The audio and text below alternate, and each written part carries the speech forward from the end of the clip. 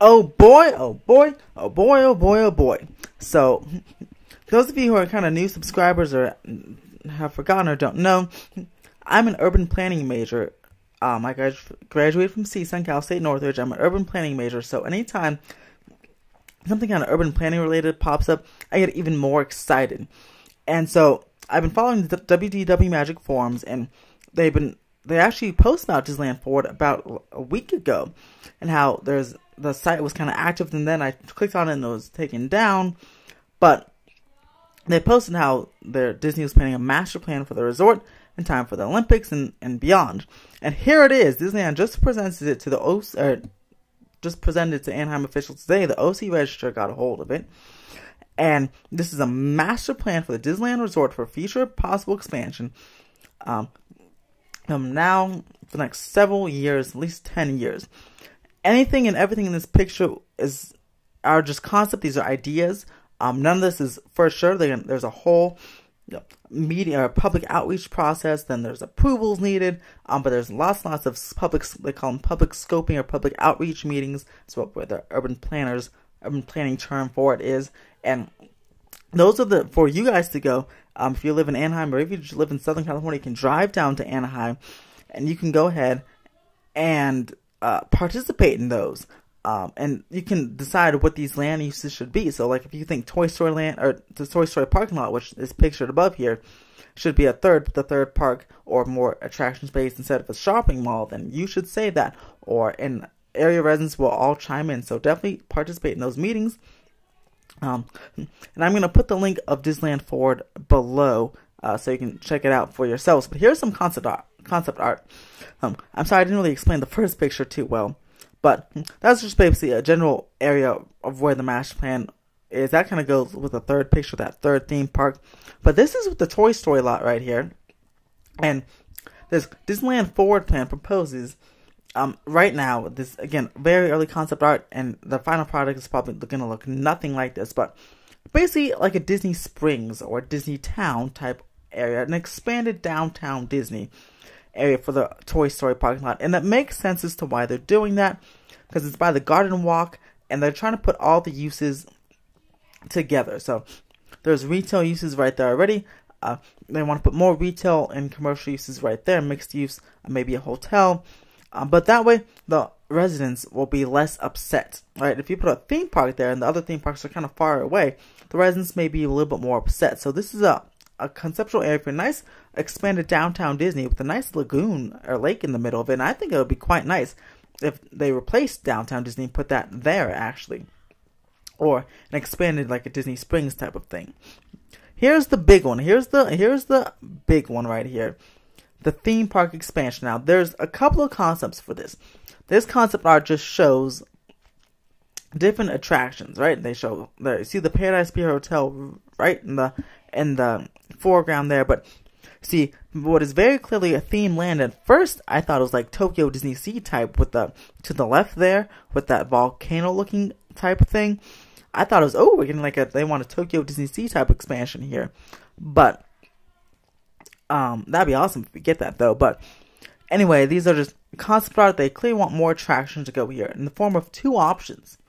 Either the bridge, they extend DCA and Disneyland over a bridge and fill in the parking lots there. They don't combine them into one park, and it creates kind of like maybe a new esplanade. Or it's a completely third park in general, where it's separate. It's a new gate. And if you look on DisneylandForward.com, which again I'll link in the description below, you see those are the two options there. And there obviously some more hotels can be there, but they clearly want the attractions to be there. And it's good. I fully agree with that, because I know a lot of people are saying, what about the Toy Story lot? Well, think about it. Walt Disney World, you need a lot of transportation to get to the parks. But if a third park or just an extended downtown Disneyland and California Metro right here, you wouldn't need to take a monorail or take a bus. You can just walk to all three parks, which would be absolutely amazing. And that's, I think, one of the advantages that Disneyland has over Disney World is that you don't depart. It's very easy to park hop, and makes park hopping much more valuable because you don't have to wait in line for any type of transportation to get to another park. And here's an in close version of some of the lands, the concept art lands they got going on here. As you see, there's the Disneyland Hotel that's expanded. Still, Downtown Disney is still there. And then behind that, you see that kind of like a river or kind of a water attraction right there. And Disneyland just threw out some potential lands and ideas of what could go into this space. It is not confirmed, these are just ideas. One was the Tron Coaster, which is rumored to become Disneyland anyway, so it's be a perfect spot for it in its own new land. Another was Fantasy Springs from Tokyo Disneyland, or Tokyo Disney Sea.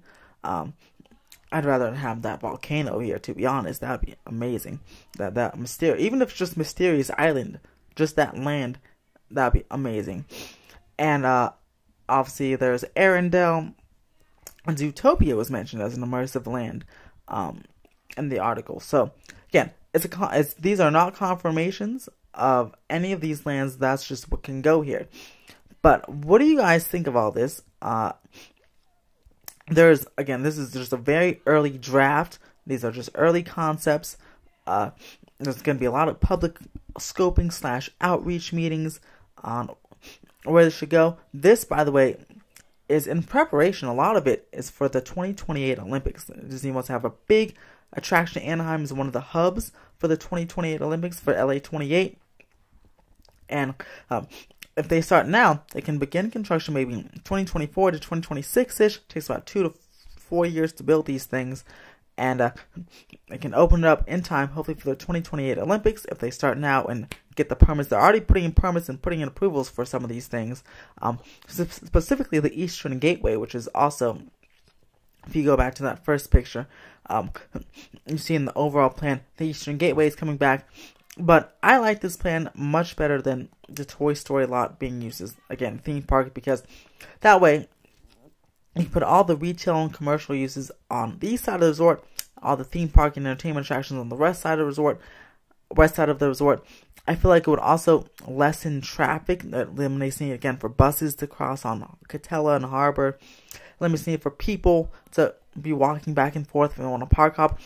Everything is contained in their own little Disney bubble, which is great. And again, you, as Disney and theme park fans, we probably want the resorts to take over everything. But you have to think of also the Anaheim residents and surrounding residents who may not want that. They may, scream about traffic and scream about thinking Disney's encroaching our city, even though they basically put Anaheim on the map. So you also have to think about the residents, because the city is going to want to basically make a compromise between the residents of the Anaheim and Disney itself. As far as new hotels, that's definitely somewhere in the plan. It could be on, that west side of space is also, because you see there's also a hotel there. So it's kind of a mixed use space, like almost like with Disney and Universal, Epic Universe, and a lot of Disney's new theme parks have hotels integrated into lands. I mean, even in California Adventure, you have the Grand Californian integrated into Grizzly Peak. So just to save space, probably things just like that.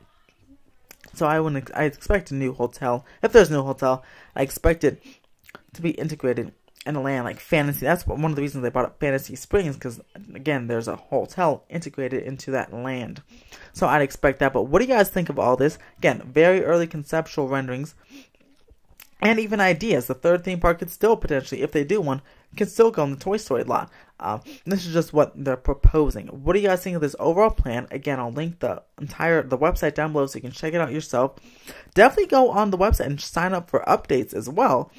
Like an email update if you want more updates on this, because they'll send you when the meetings are. They'll send you how you can tune in virtually, probably to the meetings, or go to the meetings, and they'll send you any kind of updates if you subscribe to the email subscription list on, again, DisneylandForward.com, which I'll link in the description below.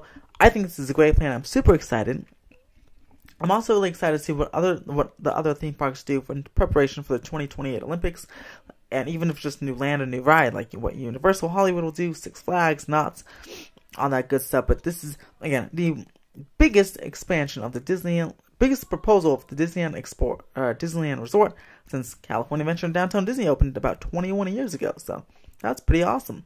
So what do you guys think? Let me know in the comments below. If you like this video, press that thumbs up button. If you have any urban planning related questions, definitely let me know in the comments below, and I'll use my urban planning expertise and I'll answer them for you in English terms. I won't use fancy government terms, but if you like in the planning commission process, all that process, if you want to know how long this potentially take and the steps, again, I can answer those in the comments below.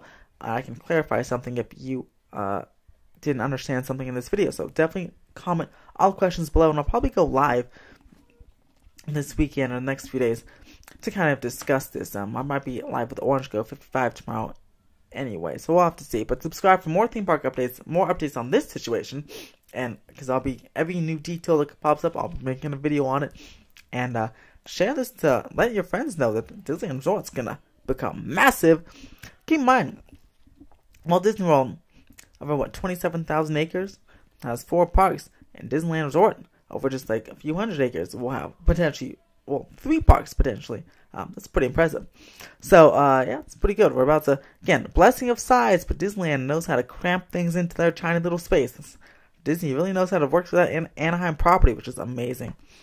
Sorry, I'm going on tangents now, guys. But yeah, subscribe. This is super exciting. Let me know what you like. If you like this video, if you like this idea, press that thumbs up button. And again, yeah, let me know what you guys think in the comments below, and have a fantastic day. Oh, I am super excited about this. I love new ideas like this. Love it. Have a great day, guys.